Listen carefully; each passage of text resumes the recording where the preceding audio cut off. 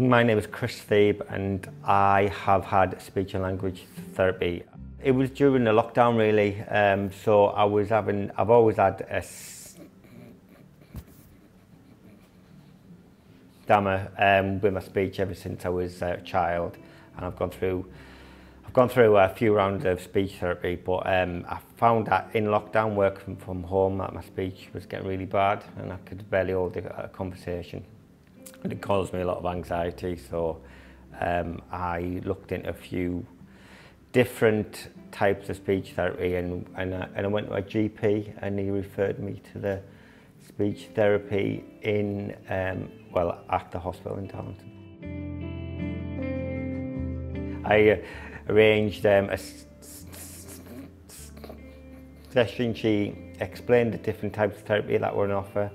We chose to acceptance therapy, was basically just accepting that stammer is how I'm going to speak forever, because I have and I will, and basically just outlined the process that we're going to go through. Well, I've had lots of therapy in the past, and basically what happens in therapy, it works great, and as soon as you go in the outside world, it doesn't work. So I was sort of had that attitude, but I wanted to be open-minded and give it a go and see where it was going to lead me. So kind of like went back and stuff. It was a change in the attitude I had about how I spoke, because basically I was conscious and anxious about speaking to people in public, and it was sort of to change my mindset, just for me to think that it's okay that I talk like this, and it's kind of like and it isn't an issue anymore. Whilst in the past I've had like decades of being told that I have to change how I speak, and now I can just speak how I am, and it's just acceptable. So I think that was a key part of the acceptance.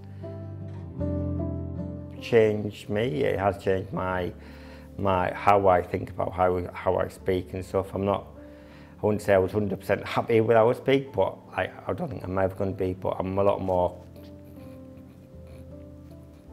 comfortable in my own skin around how I speak to people and stuff like that.